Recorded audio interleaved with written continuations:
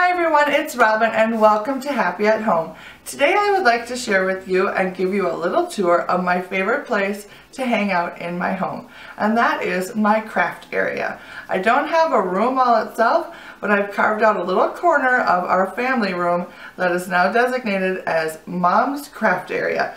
There's a little space there for the kids too, of course, but for most part it's my area in which I get to build things, sew things, create things, and I absolutely love it.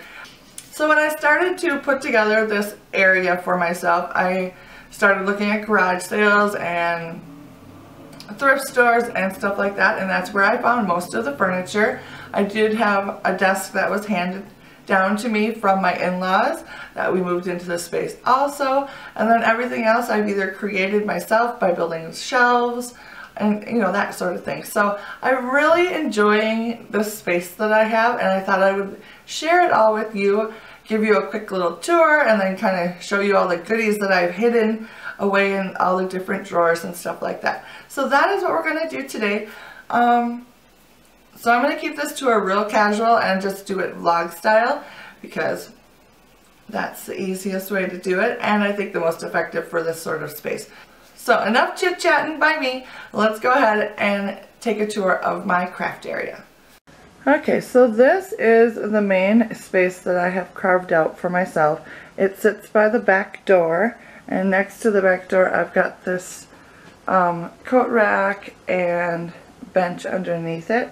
So that kind of just blends into my craft space. So let's see, I don't know even where to start. Let's start with the furniture. So everything in this room has pretty much been either handed down to me or I found at the thrift store or something like that. So the first piece is this credenza right here.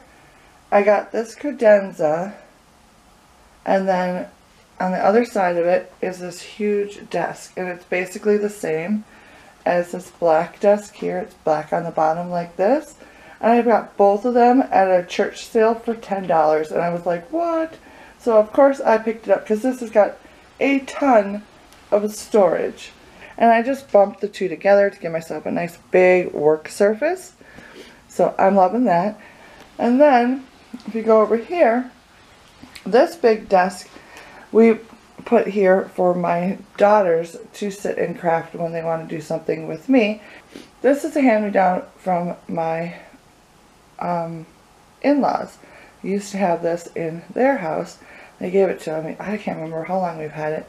I did paint it, the bottom part, and then I left the top the way it was originally. And then this chair here I found at the thrift store, and I thought it was so cool. The color is not that great, but it's an old, like, what do you call it? It's an old science lab chair, and I thought it was just the coolest thing. So eventually someday I will reposter that, and I don't think I paid more than like $10 for it, and I thought it was really cool. And this thing is super comfortable. And then here I'll give you a view of, here's what the desk looks like on this side. So I've got two drawers on that side and 3 more on this side, and this thing is ginormous and it is heavy so it is not going anywhere, but I get a lot of storage, a lot of workspace, and I love it. And on top of the desk I always have my self-healing quilt mat. It just kind of protects the surface. It's getting a little rough. It is double-sided, so I do flip it over sometimes, but yeah, it just kind of protects the surface. So over here off to the side along the wall I have filled a toolbox and an old crate with things that I like to keep on hand. So I filled the toolbox with mason jars like this that I find at the thrift store. I always like to find the wide mouth ones because it just is easier. So I have one filled with scissors, and I collect vintage scissors. So I just have 3 pair right now that I have found. I love them so much. I just use the sharpener and keep them sharp. And then I have one filled with paintbrushes. These are mama only paintbrushes. Kids are not allowed to use them. And then tucked into here I have just little pieces of what do you call it? sandpaper for when I need to sand something. And then this one has pencils, pens, that sort of thing, markers. This one has decorative scissors and a hole punch. This one back here has like my wire cutters, needle nose pliers, and then like a painting scraping tool. This little jar back here holds the kids' paint brushes. And then I have some larger paint brushes in another one. And this one usually holds glue sticks, but we are completely out of glue sticks. It's a catastrophe. Also has my little paint can openers and then some popsicle sticks for like mixing things or whatever I need them for. So that's what I do use my toolbox for. And then I have a Pepsi crate. I don't even know where I got this from. I think maybe my mom and dad gave it to me. I've had it so long. But it has the 4 compartments in it. In one compartment I have like little scraps of fabric that I plan to use. Another one has little balls of yarn that the kids can use whenever they're doing any projects. This one, I have another mason jar filled with colored pencils. Another mason jar with, I don't know, these are like little, I don't know, I must have been working on a project or something a while ago. So those have been sitting there for a while. I also tuck in my measuring tape. And then this is my drill bits that I keep. This right here is my quote journal that I sometimes sit and color or put another quote in when I find a quote I like. And then I have 2 more jars back here. One has Phillips head screwdrivers and the other has the flathead screwdrivers. So I like that. And then I just have like a bingo card tucked in here for fun. And this is a little picture of a donkey because I like donkeys. So yeah, so that is how I keep my supplies close at hand. And then I like it because, of course, it's in like vintage containers. So that makes me very happy. And then let's go up to the window here. The window itself has just, it's not going to be very good lighting. Let's see. Alright, up here at the window, I just have some mini blinds with no curtain. I don't know what to do with it. But I found these horse show ribbons. And I'm like, what am I going to do with them? So I ended up putting one here on the corner. I just hung it on this little header board with the hook that's on the back. And I think it looks really cute. And then I have one over on the other side too. I don't know if you can see that or not, but yeah. So I put the other one on the other side, and I think it's kind of cutesy and fun way to use something vintage. Alright, so moving on. Oh, and then on my table, of course, I always like to add a little something cutesy just so it looks pretty. Most of the time this tray gets moved out of the way. This is just a wood-like tray I made a while back. It just has little feet on it. It's distressed, and I love it. So I have my favorite candle at the moment, which is Georgia Peach. I think it's from Bath & Body Works. And then I have this little sweet little cow pepper shaker, salt and pepper shaker, but I only have one of them. I found it at a garage sale for like 10 cents, and I just think he's the cutest little thing. And then of course I've got a galvanized pot filled with a little bouquet of flowers. These are from Michaels, and you can buy them already made up. I just kind of, you know, like that, and I just bent the stalks over and plopped it in the thing, and I think it's nice and cute. So that is that little section. And then on the kids' desk, I found this pencil holder thing at the thrift store. I think it was like $4. So we've got all the markers in this one. And then over on the other side, this is a bin that we got at Target, I think a couple years ago. They always have some sort of utensil bin every year. So this is, they've got more supplies. Colored pencils. Normally there's a glue gun that goes in there. That one's empty, which is probably supposed to have glue. But my one daughter is totally obsessed with making slime right now, so there's a glue shortage in our house right now. So that's where the glue goes. And then she's just got some other supplies in here. Scissors. Oh, her hand cream because she can never go anywhere without hand cream. So yeah, and color crayons, stuff like that. So that's a nice little tote for her. And then I'm not going to go through her drawers, but basically it's all kid crafting stuff on this side and on this side down here. Alright, so then moving over here on this side of the desk, I have a ironing board that I made a while ago. It's just a board that I covered with a grain sack, and it's got some batting on it, and I can pick this up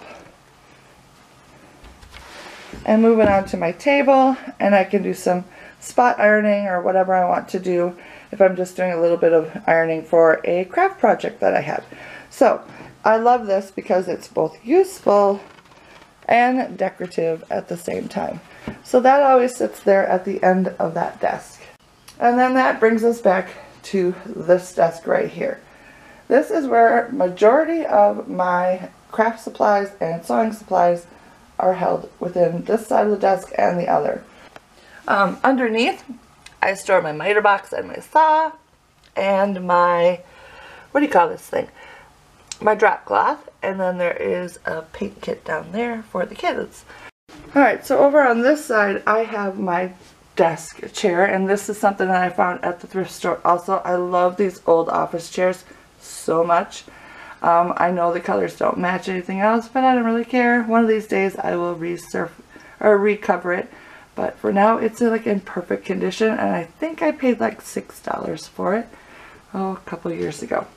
And then over here I have a paper filing system, and I just have scrap paper, some notebooks and stuff like that where I can keep track of stuff, or if I need some paper, well, that's where I grab from. And then down here on the floor, I have a super sophisticated way of storing my sewing machine. Nice, right? But most of the time I pick up the sewing machine and I put it on the desk right here, so it's nice and handy. So above my desk I have this huge wicker chandelier, I guess you'd call it. I don't really know. I found it at IKEA and it was on sale for $5. And then I just have to buy the little light kit that goes with it, and I think that was like, I don't know, it was under $10. So I thought it was really cool, and I love the task. I love it for task lighting when I'm working at my desk. It's just perfect. So I really like that. And then over here on the wall, I have a set of shelves that I put decorative items on. These shelves I made, I had them hanging in my living room for a really long time, and they're just simple little shelves, and I have them filled up with stuff. So majority of my storage is in this area here, and then on the other side of the desk and the drawers over there for all of my craft supplies. So I think I'm just going to go through each drawer individually and we'll see what's in each. So this first drawer, I have beading supplies here, more beads, bead tools, and then in the back I have paints. These are all my craft paints, and these little tubs are like, what do you call them? Baby wipe tubs? These things work amazing. I use them all over the house. That is a very good thing to use for helping me organize my paints. Oh look, I have some floral tape. I was looking for that the other day. Darn it. Alright, well anyways, so that's what's in my first drawer. And then the second drawer, I really don't use this drawer very often, but I have one of these little paint trays.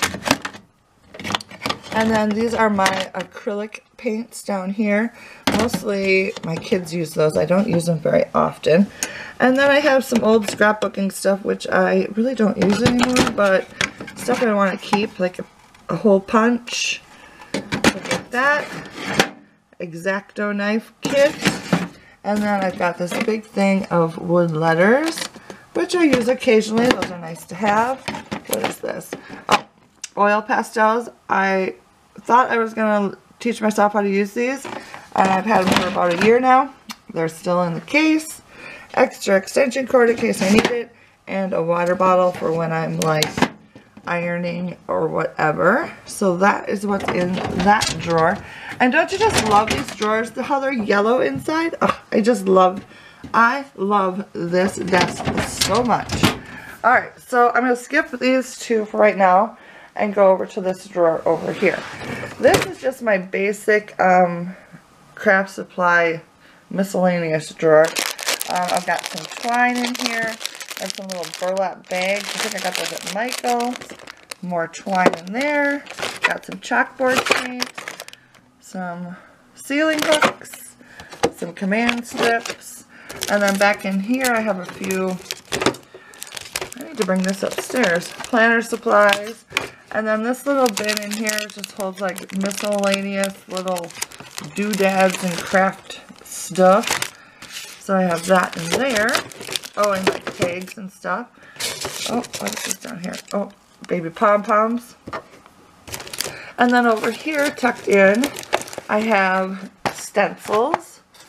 And then I got two other stencil packs for when I want to use those. Alright, oh, and then I've got a little bit of florist wire left. And a little florist block, which I have not used yet. So that's that drawer. And then this drawer down here, oh my goodness, this drawer is a mess. Alright, so in this one I have an extra pillow cover from IKEA, fabric, and then this pile is like vintage sheets that I want to use sometime. It's just little scraps. So I keep those in there. Embroidery, what do you call it? Embroidery hoops. And then look at these. Aren't these fun? Horse ribbons. I have one here and then another one. So I need to find a place for these, which I have not found a place for yet. This is, oh my goodness, what is this? Oh, this is the start of a quilt that I started a while back, which I haven't finished. I forgot all about that. Here's some binding that I made from vintage fabric. Oh, what is this? This should be in the kids' stuff. This is those little melty bead things. Zoe loves doing these. So I'm going to leave that out to put that away. And then I have the tinsel pipe cleaners. I love this stuff at Christmas time. I use it all the time for crafts. So I've got a couple packages of that. More fabric, and then this box, this little toolbox right here, has my stamps and stuff like that. I got a couple different alphabet stamps. I have a whole bunch more, but these are the ones that I use most regularly. So those stay in this cute little toolbox in the back over there. So yeah, that is what's in that drawer. These two cabinets is where I keep most of my fabric. And as you can see, it is plumb full of fabric. Up on top, I've got little scraps of fabric that I've used in the past, some batting, and then just a little more scraps. I've got some, what do you call this, grain sacks up in here, and like more natural kind of fabrics. And then over here, I have some drop cloth fabric that I have left over, and then this collection of red and white fabric, which I bought a while back. I was going to make myself some clothes, but I never got around to it. So eventually I'll use this fabric for something else because I really like that fabric. And then down below, I've got a little bit of, what is this stuff called? Felt. I did a project at Christmas time with red and white felt, and that's what I have left. Alright, so looking at the rest of all this in here is basically this whole section is filled up with my vintage sheet collection. Every time I go to the thrift store, I'm always looking for vintage sheets, and this is where I store them. I wash them and dry them, and then I put them in here, and when I want to make something, this is where I put it. So I have this whole stack in yellows right here. And then behind the yellow stack, I've got another stack back in there with multiple colors. And then up on top, I've just found white sheets that I use for backings. So there's that. And then over here, I have a stack of blue sheets, and in the back, more fabric, and then for backing of the quilts, and then more vintage sheets. So yeah, I have quite the collection of vintage sheets right now. So that right there is basically my fabric collection at the moment.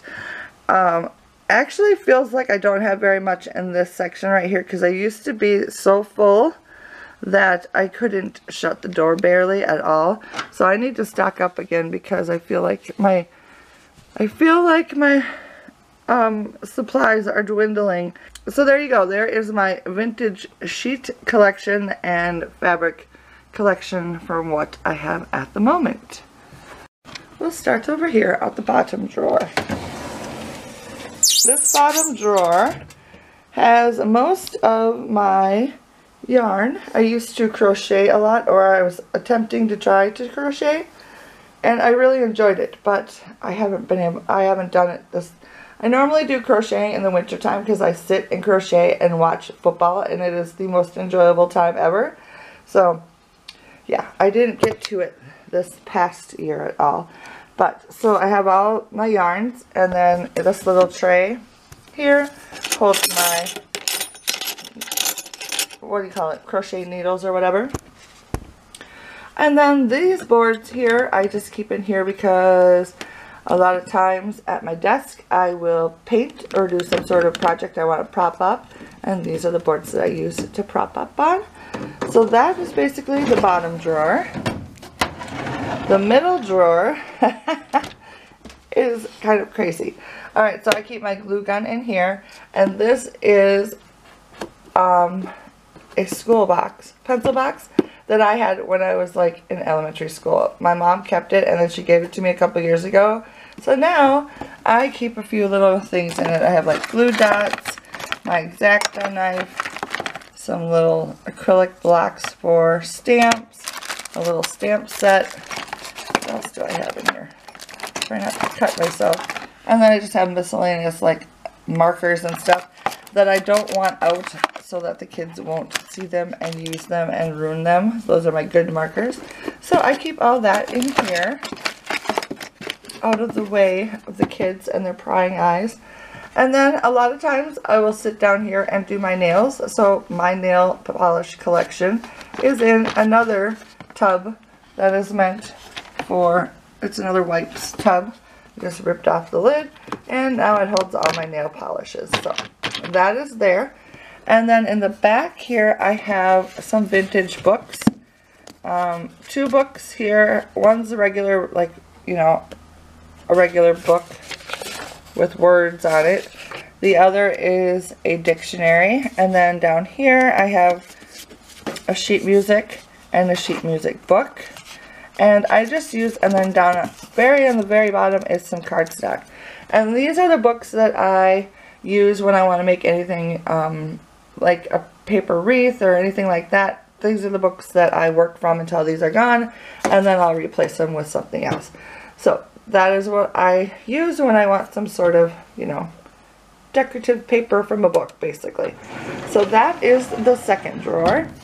And then the top drawer is my embroidery drawer. Starting in the back, I've got an embroidery case. Oh, and here's another book that I rip pages out of when I want to do stuff. And then down underneath, I have an art pad, like if you can see that red strip right there. That is just like a notebook or a drawing pad. So I use that when I'm like watercoloring, painting, or anything like that. And then this little section is my little to-go bags of embroidery that I'm currently working on. I've got this one going on, and then I have this one going on, which is almost done, which I do a lot of embroidery in the summertime because I find that it's very easy to take with me when I'm like going to kid activities, like sports and stuff, or if I'm going to the beach gives me something to do while the kids are splashing around in the water. So yeah, so I need to get a couple more to-go bags ready to go. This is just fabric that I use to sew on. And then I made a quilt not too long ago with the red and white stripe and the blue and white stripe. So this is just the leftover fabric that I had. Oh, and here's one of my little embroideries that I did. And then this bag is filled up with embroidery projects that I have finished, but I have yet to do anything with. So I want to make a pillow out of this one. This was supposed to go on the wall, but I really don't like the way it turned out, so that will probably never get used. And then I just have some miscellaneous embroidery floss in here also. So that is what's in the middle section. Yeah. And then in this front section, I have a little bit of binding that I've made that's ready to go for next time. And then this, and then another one. Looks like I got a couple different ones. And then I have a collection of little bits of fabric that when I am done with a project, and if I have extra fabric, but it's not enough to make anything out of, I will cut it into different size squares and I will put them in here. So eventually I will have enough to make a quilt out of. So that's my plan. So I've got, I think this is a 4-inch block and then a 5-inch block, and then over on this side here's white in a maybe an 5-inch, and then I've got a couple different floral ones also down here on the bottom. So yeah, so that is my kind of my quilt in progress area. Just because, you know, when I'm making these quilts out of vintage sheets, I don't want to waste any of the fabric. It feels horrible to throw any of it away. So like here's a little section at the that's from the very top of a sheet, you know, like that folded over part. So I'll make like a quilt patch out of this or something like that. So I just keep it. I need to find a better system for it. And then like, or if I've got like a lot, I'll cut it into strips and I'll use it for a quilt binding, which is what that is right there. So yeah, I try to use as much of the vintage sheets as I can. So, alright, so that is all that's in that drawer. So let's move over to the other side. Let's start at the bottom drawer. This drawer, oh man, this drawer is never organized, but I try. In the very back, I have clothes patterns and patterns of different things for my kiddos, or like skirts and that kind of thing that I swear I'm going to make someday. And then various ribbons, trims, cording, whatever, you know, that kind of stuff. And then this box, I have scissors, sharpeners, and miscellaneous like things for sewing, buttons, elastic, you know, hook and eyes, that sort of thing.